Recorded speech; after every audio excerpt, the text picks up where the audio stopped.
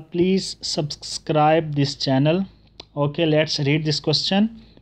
A man is 6 times as old as his son. 20 years later, the man will be twice as old as his son. Find the age of the man when he was born. Okay, so what is the age of son?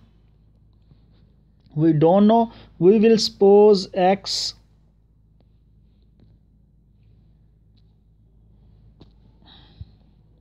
Okay, we will suppose this x, and a man is 6 times of his son. Okay, so this shift will here. Okay, 20 years later, the man will be twice 20 years later. Okay, man will twice. Age of son 20 years later. So what will be the age of son 20 years later? X plus 20. Because now age of son is x, then after 20 years it will be x plus 20. So age of man 20 years later, this is 6 times, so 20 years now age of man is 6x, 6 times. Okay, after 20 years will be 20.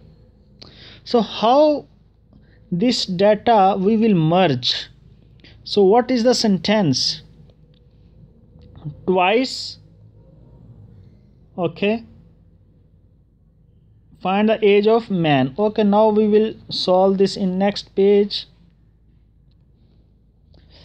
Okay, so corresponding equation will be age of man after 20 years later will be twice as old as his son. Twice of his son. It's mean after 20 years his son age is this and man age is this, so it will twice of his son age. Okay, obviously. Now we will arrange 6x plus 20 is equal to 2x plus 40. 6x minus 2x is equal to 40 minus 20.